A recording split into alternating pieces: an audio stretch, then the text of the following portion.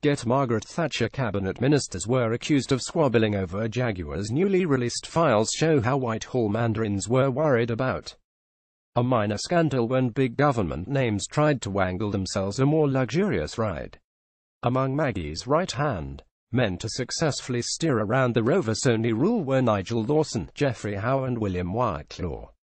They claimed they needed a chauffeur-driven, taxpayer-funded Jaguar because it befitted their senior rank and provided extra comfort for long journeys. But Andrew Turnbull, the Iron Lady's principal private secretary, wrote to her, warning, "The spectacle of ministers squabbling over cars is distasteful." Nigel Lawson was among the cabinet ministers who squabbled over official cars. The spectacle.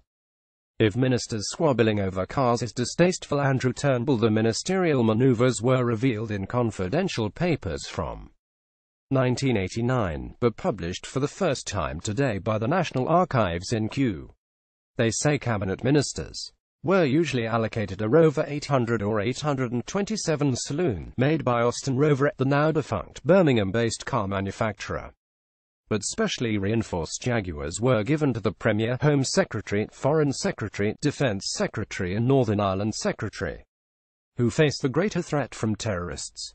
The files contain a list, however, showing Geoffrey, Howe, Lord President, and Welsh Secretary Peter Walker also had Jaguars, while Chancellor Nigel Lawson had a question mark alongside his name. Willie Whitelaw wanted a chauffeur-driven, taxpayer-funded Jaguar. Alan Clark, the flamboyant defence minister, had begun using his own Jaguar 2 years earlier, despite being warned by Cabinet Secretary Sir Robert Armstrong that he should be promoting the Austin Monteguard. Caroline Slowcock, private secretary at Number 10, advised the Iron Lady that Mr. Howe had recently switched jobs from Foreign Secretary to Lord President and wanted to hang on to his Jaguar.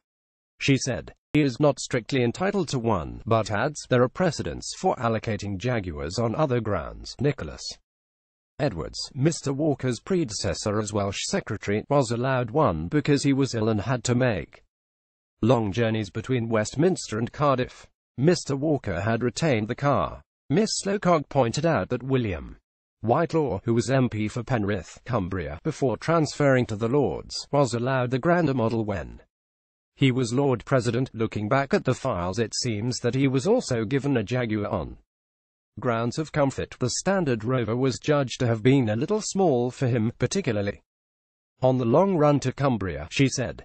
She asked Mrs. Thatcher, "Do you agree that the Lord President should have a Jaguar, and if so, on what grounds?" Seniority. The Premier wrote on her note, "What is the price difference?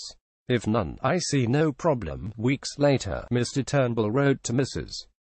Thatcher, saying Chancellor Nigel Lawson was also seeking a new Jaguar to replace an old one inherited from Bernard Weatherall, Speaker of the House of Commons.